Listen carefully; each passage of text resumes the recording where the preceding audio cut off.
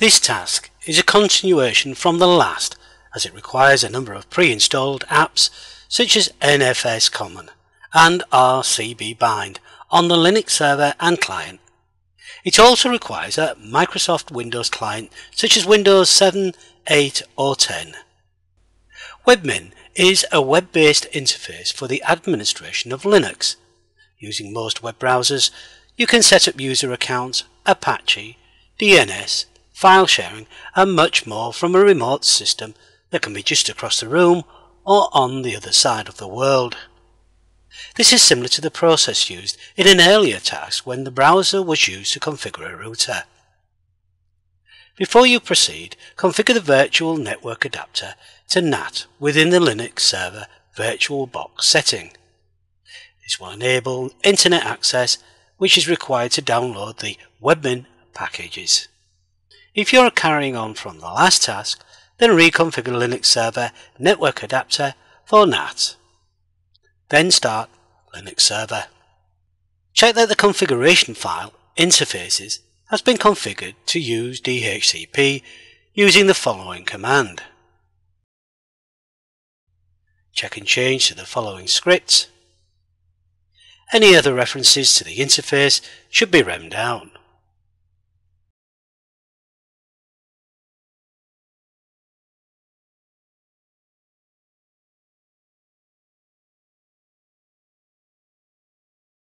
Save and exit. If you have altered the interface file, then reboot the Linux server using the sudo reboot. Now update the Linux server using the following. The application package to be installed has a file name of webmin 1.801.tar.gz, which is a compressed file. This will be downloaded to a directory named Webmin, which will be required creating in the root directory. First navigate to the root directory using cd/,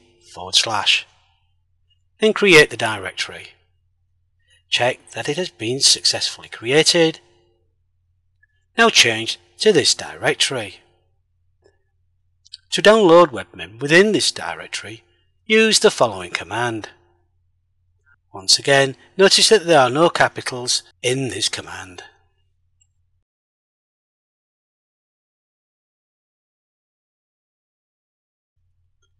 Check that it has been downloaded successfully to the directory using the list command. Webmin is a compressed file, so it will need uncompressing using the following command. We can see that the tar is followed by xzvf, and these have different effects on the tar command. X is to extract the data. Z means it will use an application called gunzip for the decompression process. V, verbros, means the extraction will be viewed. And F will mean that the final extraction directory name will be webmin 1.801. Should you want to know more about the tar command, then you can use tar-help. List the contents of this directory. Next we should give the Linux server a static IP address using the following command. Apply the following script. Remember to rem out the interface EMP0S3 inet DHCP.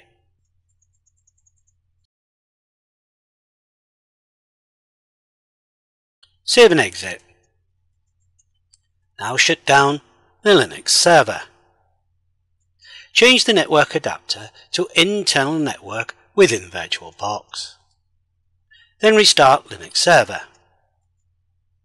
Check the IP address has been configured correctly using ifconfig when it has restarted. Most applications are downloaded in the manner will have some instructions on how to continue with the setup. Usually this will be in the form of a Readme file. The Readme file could be upper or lower case. In this instance, it's in uppercase. First you will need to navigate to Webmin 1.801. So use the following command. This should have caused the command prompt to change as we can see here. To edit the Readme file, use sudo nano readme. Remember, Readme is in capitals. If we look down to Note 1, we will find to complete the installation a script named setup.sh must be executed. Exit Nano using Ctrl X. Then at the command prompt type in the following. You should find that the setup script will begin. Just press enter to accept the default settings. When prompted for login name, press enter to accept admin. In password, use let me in, all in lowercase. Then finally yes when prompted with start Webmin at boot time.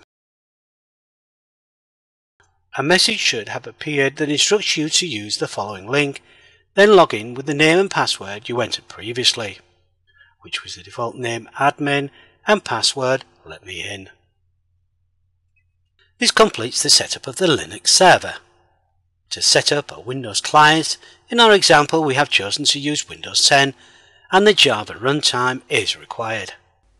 Java is a programming language originally developed by Sun Microsystems and released in 1995 as a core component of Sun Microsystems' Java platform. The language derives much of its syntax from C and C++, but has a simpler object model and fewer low-level facilities. Java applications are typically compiled to bytecode class file. They can run on any Java virtual machine or JVM, regardless of the computer architecture, desktops, laptops, mobiles and tablets, etc. Therefore, any application or program that is compiled in Java will run on billions of devices throughout the world. First, check that the network adapter within VirtualBox is set to NAT. Click on OK, then start the machine.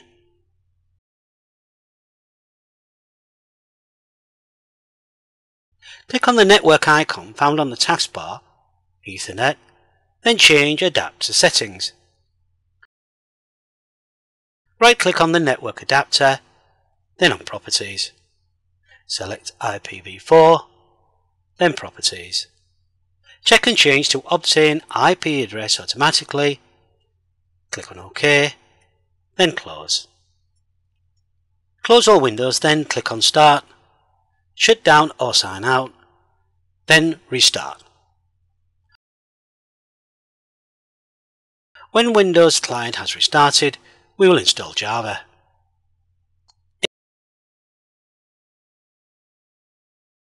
In the browser, type in the following link.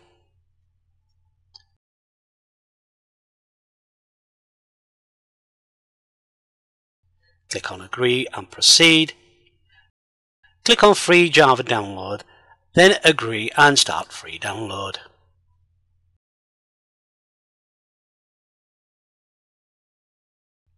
When prompted, click on Run, then Yes when the user account control appears. Then close the browser.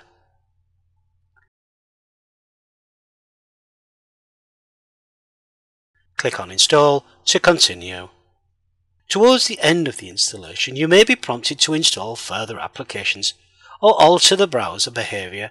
None of this is required, so remove the options and click on Next.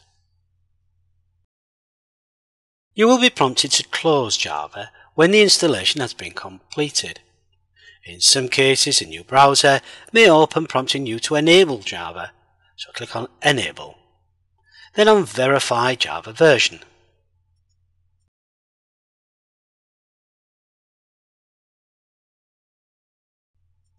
Click on Run for Java detection.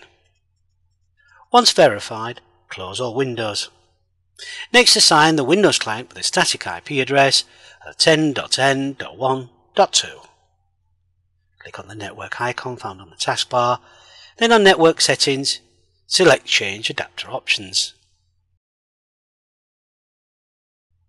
Right-click on the network adapter, then Properties. Select IPv4, then click on Properties. Select Use the following IP address and enter 10.10.1.2 with a subnet mask of 255.0.0.0. Click on OK, close, then click on Start, shut down or sign out then shut down. Change the VirtualBox network adapter to internal network. Then restart Windows Client.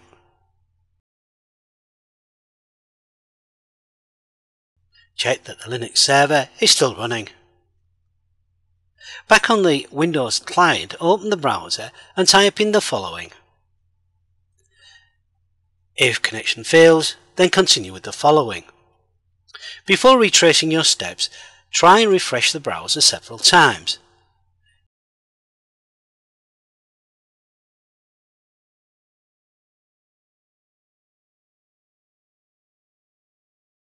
If this fails, open the command prompt and try and ping the Linux server. If you can't, check the IP addresses. If the ping command was successful, then try your browser again. If once again this fails, it could be a firewall issue, so turn it off during this task. The initial connection can be slow.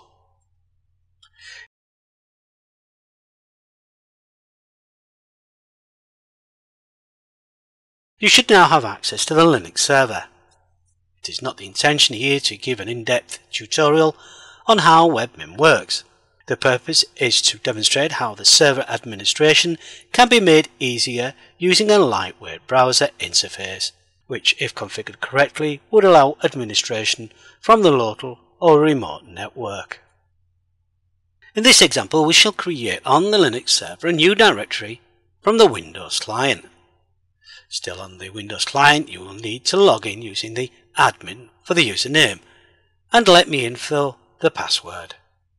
You should wait for a few seconds for Webmin to appear in the right hand side pane.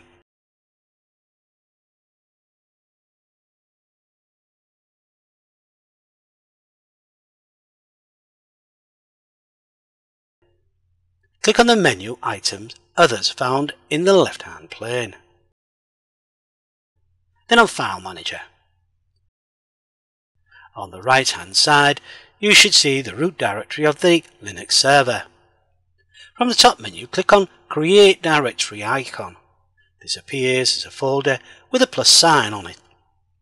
In the new directory name, type in Created on the client, then click on Create.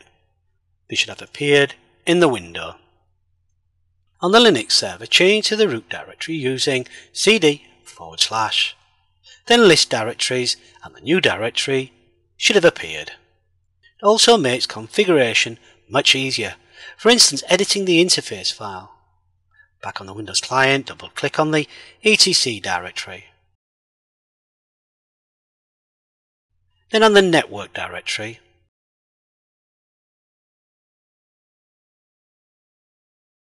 here we should find the interface file. To the right of this file you will find a pen icon. Click on this. Here we can edit and save the interfaces file. Click on Return to Previous Page. We can see how versatile Webmin can be if we repeat a share using NFS, as we've done previously. We assume that the NFS has already been installed on both the Linux server and the client server. Here the Linux server will be configured using the Webmin interface via the Windows client. Create a directory called Common on the Linux server. Click on the icon on the far left in the right hand side pane. This will take you to the top of the listing. Click on Create Directory icon. Type in Common. Notice that there is no capitals. Then click on Create.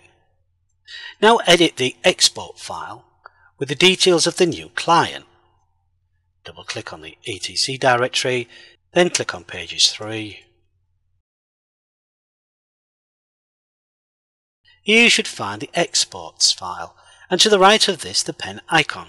Click on this. At the end of the script add the following. Save and close. The NFS service will now need restarting. We could return to the Linux server to do this, or we can use Webmin. If we look on the left hand side pane, you will find within the menu an option called Command Shell. Any information that is typed in here will be displayed and executed on the Linux server terminal. Type in cd/. At the top of the window we should be able to see the command, so we have changed to the root directory.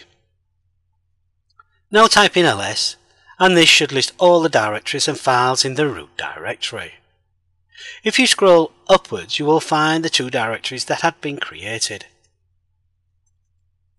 Type in the execute command box the following. You may have to scroll downwards to display the execute command box.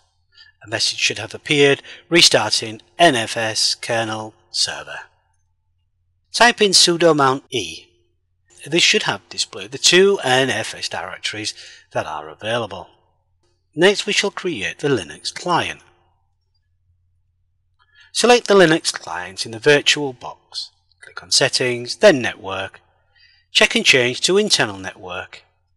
Start the client. Next we need to set the client to a static IP address of 10.10.1.3. So right click on the desktop, then open terminal. Type in the following command to edit this file. Enter the following script.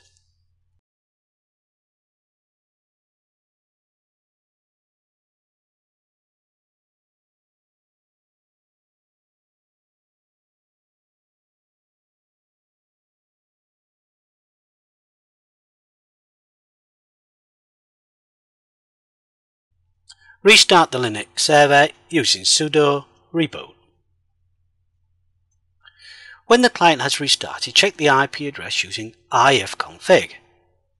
On the Linux client, create the common directory in the root directory. List the contents to check that it has been successfully created. Now we need to mount the directory using the following command. Check the newly created directory called common on the Linux client by clicking on the file icon found on the left hand side within the GUI, then on computer to navigate to the root directory. Here we should find the common directory that was created earlier. Double click on this, and as expected it is empty. Now we shall create on the Linux server a file within the common shared folder via the Windows 10 using Webmin. So on the Windows 10 client, click back on the file manager, then double click on the directory called common. Click on the icon called create file, and in the new file name type in please readme. Click on create. Click on the pen icon to edit this file and type in the quick brown fox jumped over the lazy sleeping dog. Click on save and close. On the Linux client we should be in the common directory. Double click on the please me readme file and it should contain the text we entered on the Windows 10 client. Click on file, then close, then file and quit. Using Webmin can also change the permissions of a directory in many direct ways. A quick example is we can deny a user or group to certain directories or files. Back on the Windows 10, place a tick within the box to the left of please readme. From the top menu, click on the CH mode selected. This will allow you to change permissions. Here we have three headings: owner, group and others. Each of these can be set as read, write and execute. Remove the tick under others heading and then click on change. Back on the Linux client, if we attempt to read the file, we are denied.